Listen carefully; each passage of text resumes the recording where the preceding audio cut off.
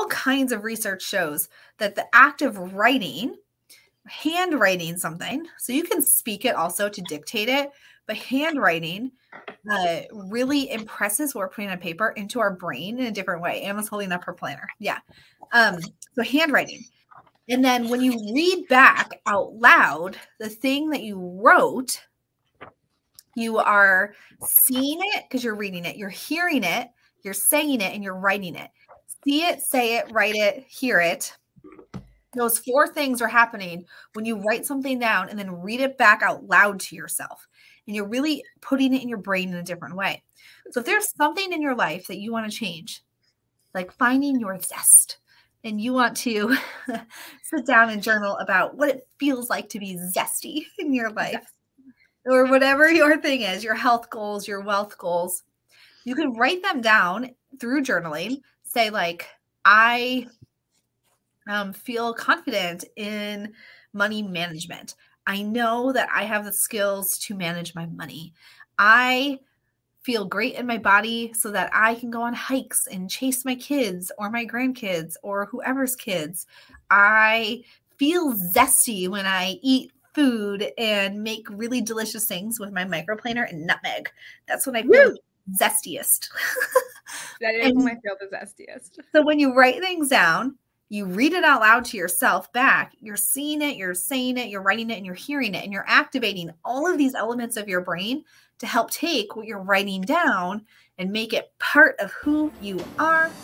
We know that you were born magical. We know that you are intuitive, and we know that you are brimming with everyday enchantment. Here at the Sisters Enchanted, we believe in intention, we believe in intuition, and we believe in everyday magic.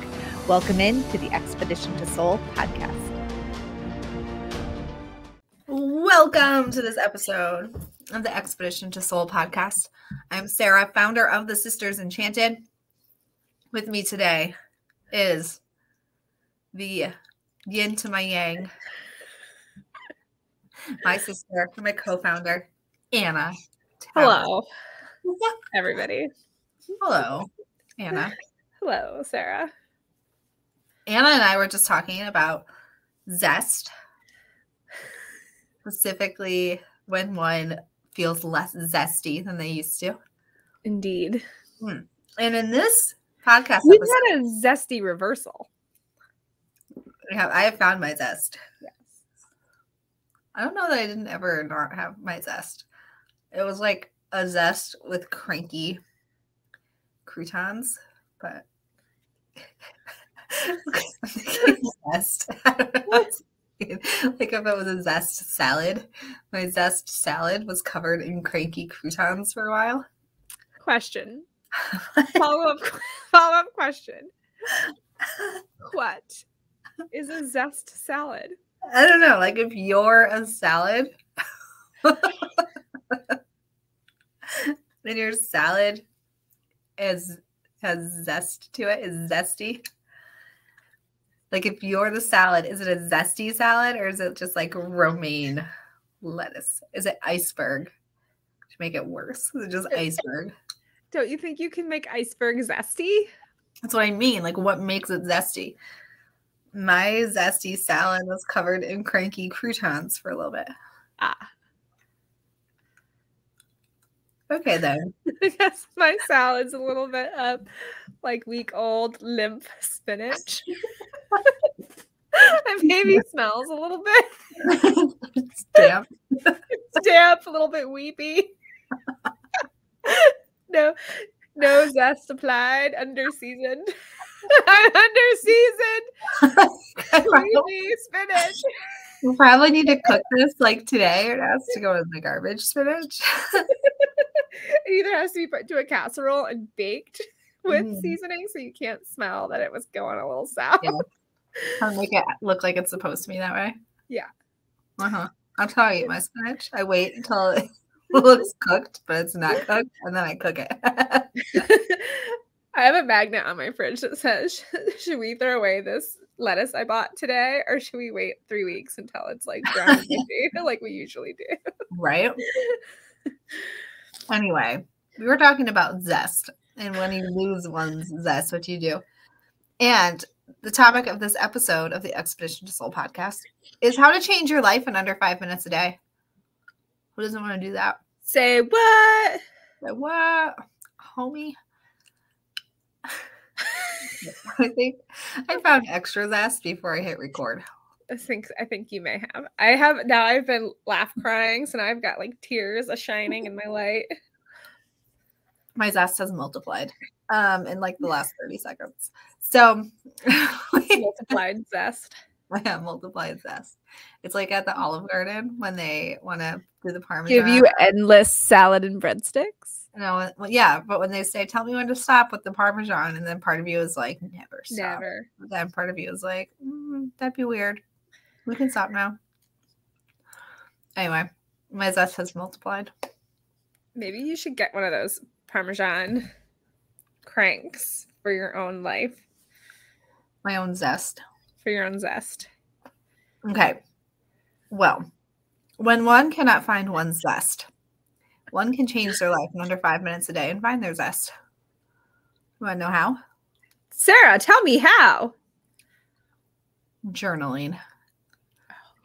Was that expected or unexpected? It wasn't expected. I was just actually reminiscing on how I recently got into microplane, and now I can zest things with so much more ease. I do love a good microplane. Yeah, that nutmeg. I made biscuits and gravy the other morning.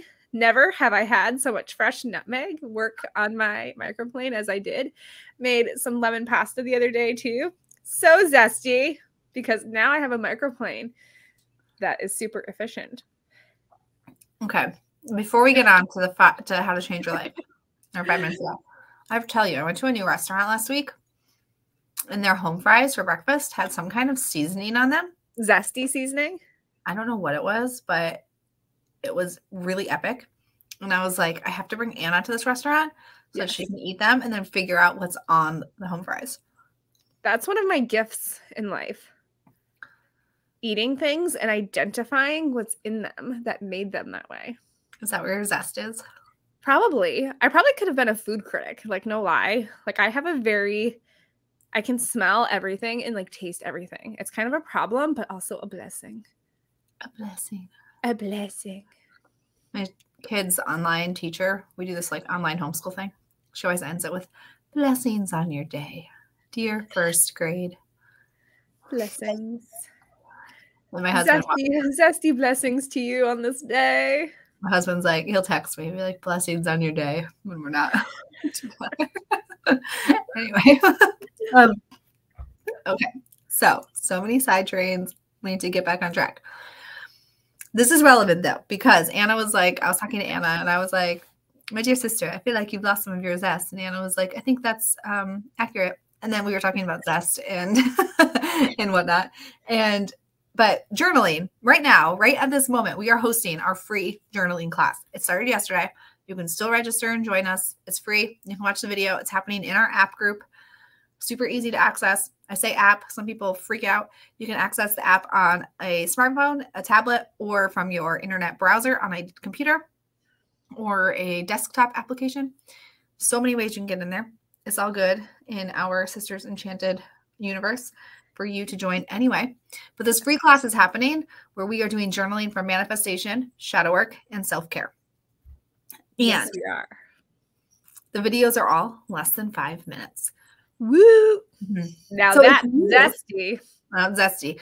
If you are feeling like you need to find your zest, or you're feeling like you need to figure out how to find the motivation to like stick to your health goals or your wealth goals or whatever else ends in elf that you have a goal around, or stealth, health, wealth, you want to be stealthy, whatever it is, you can do this in less than 5 minutes by journaling. Yeah, that's like trying to find words. I see it in this. Health, wealth, stealth. I don't know. Anyway, here's what happens when you journal. Now, I want to preface this by saying I'm going to pull out my credentials here. My credentials, yeah. So I have my master's in education, and I went to school to be an English teacher. And I also I specialized in working with folks. I had a private practice and worked for another small business for a while, working with folks with executive function deficits. And one of the things that we would do is work on remembering things for people who struggle with remembering things. Anna's raising her hand. Anna's literally like, this was a podcast about how to change your life, but it sounds like a podcast about how to change my life. I want to know why you've never adult executive functioned my skills. Remember when I tried to teach you how to time block? Yeah, no. Yeah, no. Well, one of the things that folks who struggle with, and this is where I think that, okay, so I think that a lot of us actually struggle with short-term memory because we are so overwhelmed with emotion from all the things happening in the world around us. So even if you don't have, if you're not a person who's like, oh yeah, I've always struggled with that. Right now, I think many of us do because of just social media and the news and whatever. And all kinds of research shows that the act of handwriting something, so you can speak it also to dictate it, but handwriting really impresses what we're putting on paper into our brain in a different way. Anna's holding up her planner. Yeah. So handwriting. And then when you read back out loud the thing that you wrote, you are seeing it because you're reading it, you're hearing it, you're saying it, and you're writing it. See it, say it, write it, hear it. Those 4 things are happening when you write something down and then read it back out loud to yourself. And you're really putting it in your brain in a different way. So if there's something in your life that you want to change, like finding your zest, and you want to sit down and journal about what it feels like to be zesty in your life, or whatever your thing is, your health goals, your wealth goals, you can write them down through journaling. Say like, I feel confident in money management. I know that I have the skills to manage my money. I feel great in my body so that I can go on hikes and chase my kids or my grandkids or whoever's kids. I feel zesty when I eat food and make really delicious things with my microplaner and nutmeg. That's when I feel zestiest. That is when I feel the zestiest. So when you write things down, you read it out loud to yourself back, you're seeing it, you're saying it, you're writing it, and you're hearing it, and you're activating all of these elements of your brain to help take what you're writing down and make it part of who you are so that you remember it. It's encoded into you. And this is how, in less than 5 minutes a day, you can literally change your life through journaling if you take the extra step and read it back to yourself out loud. Think about what life would look like if you had the foundation to do the shadow work, understand where you're holding yourself back, and the confidence to bring some everyday magic elements into your life, follow your intuition, and know exactly the steps forward for you. Well, that's what we teach you and more in our Holistic Witchery program. Be sure to get on the wait list for Holistic Witchery. It's the one class we think everybody should take here at the Sisters Enchanted. It has changed so many lives and is at the core of all of our fundamental beliefs about who we are and how we propel ourselves forward in a way that makes great change for ourselves and those around us. Check out holisticwitchery.com, get on the wait list, and we can't wait to welcome you into class just as soon as enrollment opens. I like it. End podcast. Dunsky. Just kidding. Kind of. Now, it's a short episode today because that's what it's about. But that takes less than 5 minutes. Whatever it is that you want to have in your life. If you've been following along the journal class or our last podcast episode, we talked about there's no wrong way to journal. Like you can write reflectively or whatever it is, but making a point to have at least like one sentence that is like, I feel so grateful for this life that I have. I feel grateful for my health. I feel grateful for the roof over my head. Each day is a new day. And then whether you might not want to read, like if you're like venting or reflecting on something, maybe you don't want to read the whole thing, but the part of it that is the like, and here's my stake in the sand for how I want to feel, the stake in the ground for how I want to feel going forward, write it and read that out loud and do it every single day. Less than 5 minutes, eventually you will remember it. And in these moments where you need to recall what it is that you're trying to work on, what your goals are and why, it's easier to bring them front of mind because you've been doing this sort of exercise. Speaking of journaling for zestiness and changing your life. Zest. Change life. I pulled a card asking what can I do to remove the barriers to my zestiness. Mm-hmm. And I just currently happen to have the Oracle of Shadow and Light on my desk. So yeah. And there's Lucy Cavendish. No, but I got this card that's called the Violet Duchess, and it's called Stifled, Bored, and Stuck. It's all about like pretending to be serene and not making waves and being like quiet and letting things just go by and not speaking your truth because you're too afraid to be a troublemaker and make waves. Zest. Make trouble. Make waves. So apparently I need to do the opposite of stifled, bored, and stuck. Speak your piece. And be zesty. Microplane your nutmeg. Is that a verb? Grate your nutmeg. I think that the active word would be to zest. Well, I guess you zest a lemon. Do you zest a nutmeg? No, I think you grate nutmeg. You grate nutmeg, you zest a lemon. I don't know. I'm the wrong person to ask that. But I do own You definitely zest a lemon.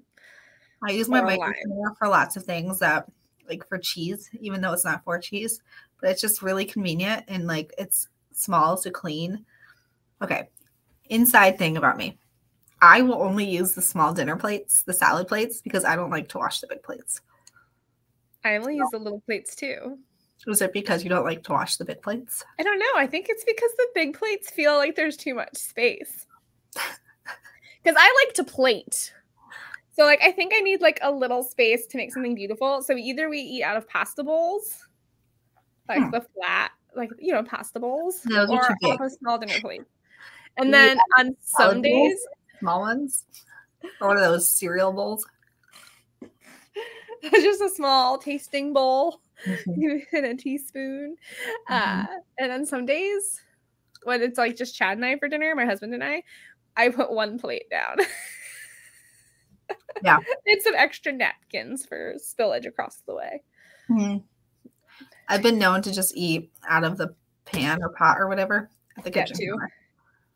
Because who needs more dishes? And like we have a dishwasher and my husband loads it, but we never had a dishwasher. And then when he stopped working and became a stay-at-home dad, then we got a dishwasher.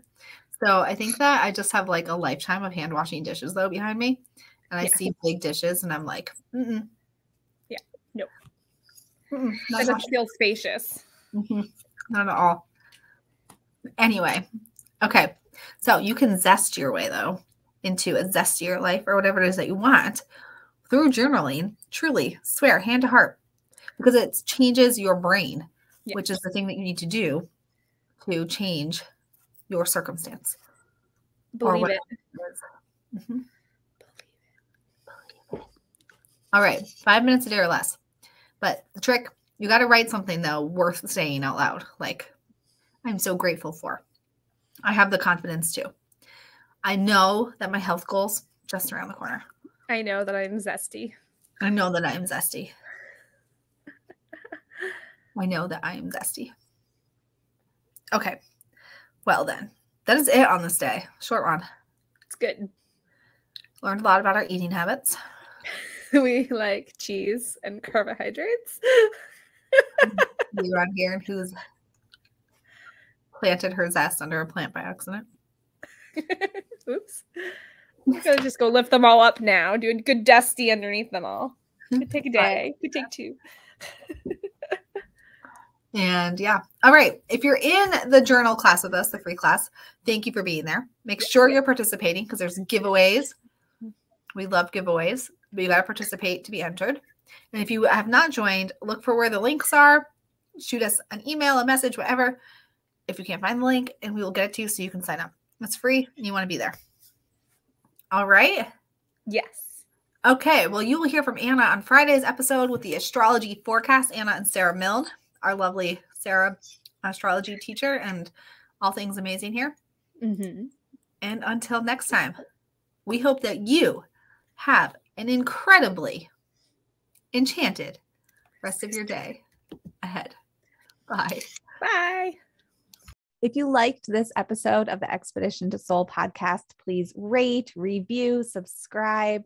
If you're listening on Apple Podcasts, it will really help us spread everyday magic, intention, and intuition to the masses and helps us so much as a small business. Be sure to hit that subscribe button on your favorite podcasting platform so you never miss an episode.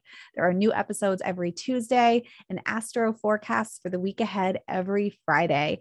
If there's any topics you'd want to hear, anything you want us to dive deeper into, shoot us an email at magic@thesistersenchanted.com. And as always, thank you so much for listening and being part of the community here at the Sisters Enchanted.